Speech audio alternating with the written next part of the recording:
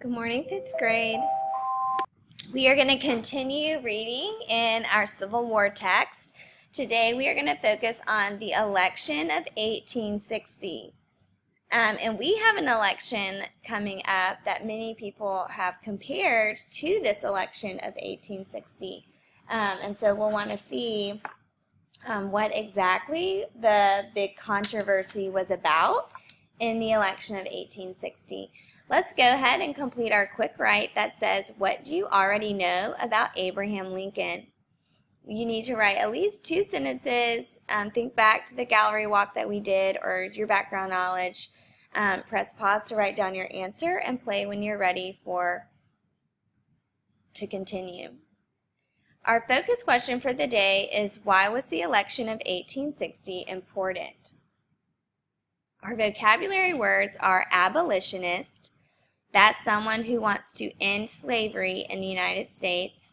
So we would draw a line to this picture that says abolitionist movement, and you see like the chains are being broken, like they want slavery to end. Party, and this has multiple meanings, but the meaning of the word party in our text today has to do with a political group who have similar ideas and they want to take part in government or making laws. And so we would draw a picture to this one with the elephant and the donkey. We know that the elephants represent the Republican Party and the donkey represents the Democratic Party. And then lastly, we have strategic. That's relating to long-term goals and how to achieve them. And so we would draw a line to strategy. Turn the page in your notes and open up your text to the election of 1860. And we know that when we read a nonfiction text, we always want to find the main idea first. And so we're going to turn this title into a how or why question. And so we don't need to say how was the election of 1860. We already know that it happened. We know that people vote. We don't really need to know how did it happen. But we could say, why was the election of 1860 important? And we would want to write that down in box 1. Why was the election of 1860 important? Press pause to write down your answer and play when you're ready to read.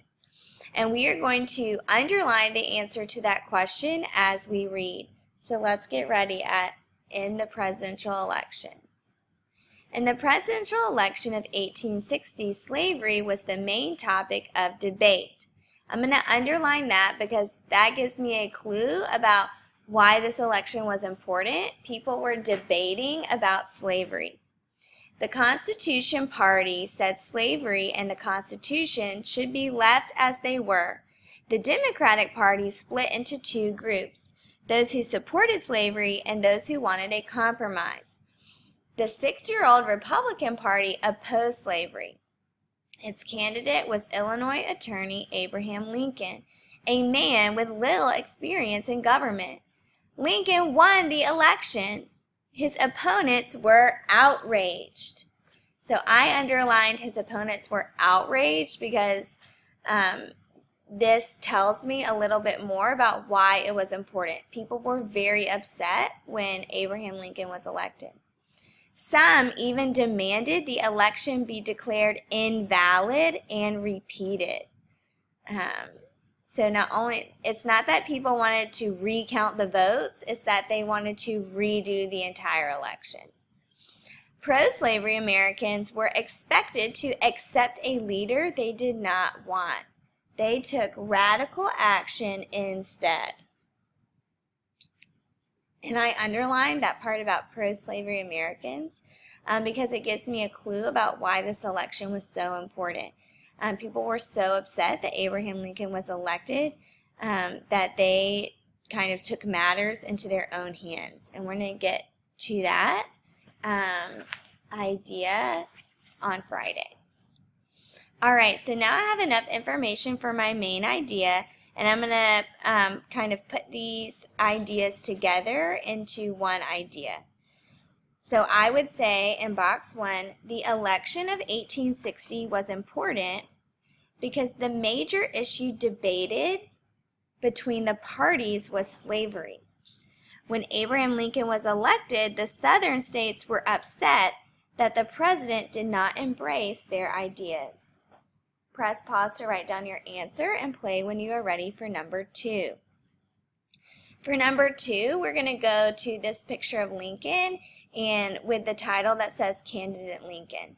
And as we read it out loud, we are wondering, why didn't Lincoln distribute pictures of himself while he was running for president? Let's read.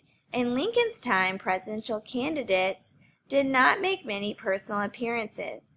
Their supporters did the traveling and made the speeches. Printed portraits of the candidates were posted on walls or passed around to friends. Several candidates embraced new technology and distributed photographs of themselves. Lincoln, however, was not regarded as a handsome man, and pictures of him were rarely seen. Many people who voted for Lincoln had no idea what he looked like. And so if I'm going back in this text to figure out why didn't Lincoln distribute pictures of himself, this should be a question mark. I know that the text tells me that's because he wasn't a handsome man. And so Lincoln didn't want to distribute pictures of himself because he didn't want to deter people from voting for him. He thought maybe people wouldn't vote for him if they found out that he was ugly. So he did not distribute pictures of himself. So let's write down our answer in box 2. Lincoln did not distribute pictures of himself because he was not considered handsome. Therefore, pictures would not help him get more votes. Press pause to write down your answer and play when you're ready for the second part of box 2. What is the author trying to communicate by using a large colored picture of Lincoln? And so we know that the author is going to use large pictures and color pictures to signal importance. The author is drawing our eye with this large, colorful picture of Abraham Lincoln. And so in the second part of box 2, we would write, the author is trying to communicate that Lincoln was an important part of the election of 1860. This is because he won. Press pause to write down your answer and play when you're ready for number 3. We're at the bottom left-hand corner where it says parade torch. And we want to know, why was a parade torch used? Let's read. In the middle 1800s, supporters of all parties held rallies for their candidates. Since these events often took place at night, marchers carried parade torches like this one. The flames lit the way for candidates, supporters, and marching bands as they walked through towns and villages chanting campaign slogans. And so if I go back in this caption, I know that the parade torches lit the way for candidates, supporters, and marching bands as they walked through the towns. So let's write down our answer in the first part of box 3. Parade torches were used because supporters held rallies for their candidates at night, and they needed to see as they chanted their slogans down the street. Press pause to write down your answer and play when you are ready for the second part of box 3. What could the torch symbolize at a political rally? And so the torches were used to light the way. And light the way is a phrase you could use that also has symbolism. If someone is lighting the way, they are directing people to the truth. And so we could say at the bottom of box 3, we could say a torch could symbolize that a candidate will light the way for a nation the next 4 years. A light is a positive image and suggests that the candidates will do a great job. Press pause to write down your answer and play when you are ready for number 4. We are on the next page that talks about candidate Douglas. And the first thing we want to do is describe Stephen Douglas. Let's get ready to read. Democrat Stephen Douglas was a famous politician in 1860. He was a skilled speaker and a likable man. In 1858, Abraham Lincoln ran against him for his Senate seat, debating him in public several times. Although Lincoln lost that election, the debates introduced the little-known politician to the American public. And if I go back in this caption, I know that Stephen Douglas was a skilled speaker and a likable man. And I'm going to write that down for the first part of box 4. Stephen Douglas was a skilled speaker and a likable man.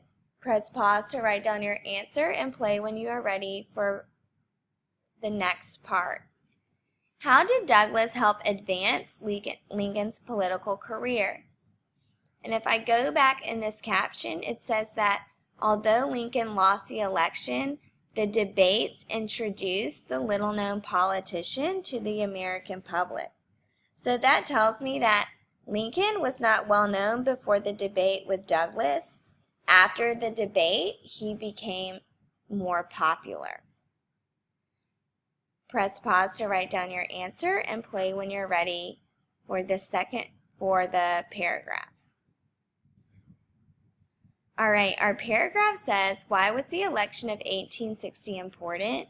How does the author use text features to communicate his message? And if I'm going back in my notes, I would probably use box 1 and box 2 to help me write my paragraph. And I would make sure that I have direct quotes from the text that I probably underlined during my listening to help support my answer.